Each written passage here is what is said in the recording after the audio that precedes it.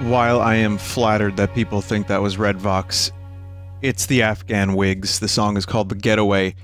It's that's a band that's been around for a long time, and they put this song out this year. So like Spotify just like kind of recommended it, and I thought it was great. It's a really good melody, good progression. I don't think I sound like that dude vocally, but oh, okay. But what I mean, what a shock! I play songs that I like that sound like stuff that I might write. I mean, I guess it seems obvious to me, but that is the type of music I like to make. If I could get close to that, I would be happy. So I'm happy that people think that that was Red Vox, but it is not. Vinny, you sound way different singing than you actually talk.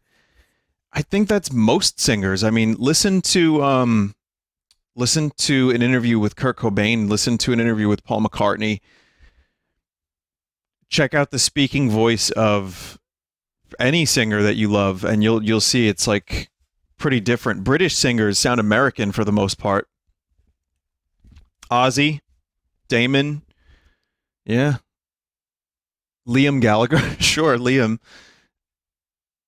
John Fogerty is a huge example because Fogerty's got this weird tone when he sings. I love it. I love Credence, but then you hear the dude speak, and he's just a normal guy.